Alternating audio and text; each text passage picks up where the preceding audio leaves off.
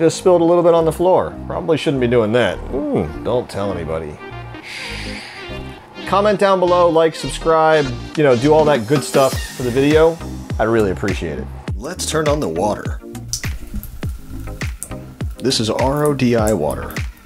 Let's turn off the water.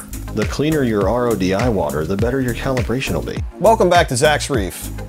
I've been telling you that I'm going to teach you how to calibrate a refractometer, and today's the day. I took this one and I actually uncalibrated it earlier today, just so that I could show you how to do it. So in order to calibrate a refractometer, you're going to need a few different things. A pipette for RO water, a pipette for salt water, and a little screwdriver that usually comes with the case. The first thing we're going to do is we're going to test our RO water to see how many TDS it has in it, because we want 0 TDS. So here we go. And it looks like 0 TDS to me. Well, that was fun, wasn't it? We don't need that anymore. We'll just put it away. The next thing we're going to do is we're going to check the calibration of this, and we need a bright light source to do it. So you could use a fish tank. I'm going to use one of the lights that I have in here, but you could use a fish tank, you could use any light bulb. You know, you got to point it toward the light. That's how you see it. So I'm going to take the RO water and I'm going to put it on here.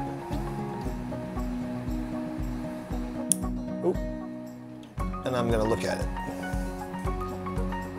Ooh, we're close, but we're not on. So this is where the screwdriver comes in. There's a little cap right here. Sometimes there's not a little cap. And underneath is a little flathead screw. The little flathead screw, if you take that little screwdriver, will adjust that dark line in your refractometer up and down, just like this.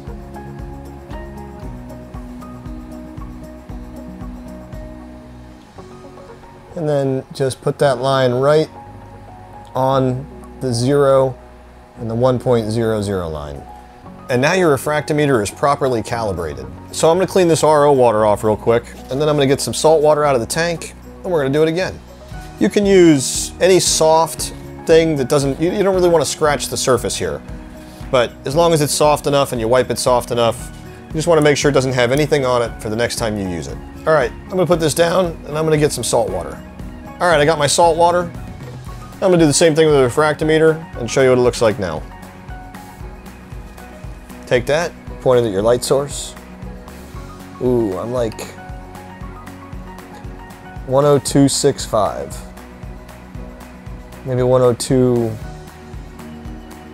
Maybe 102.8.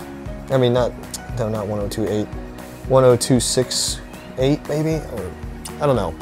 Anyway, you see what it is now? It's how you calibrate a refractometer. Thanks for watching. Don't forget to like, subscribe, comment, and share. And tell me what you want to see more videos of in the comments down there, please. For real. Thanks. See you next time.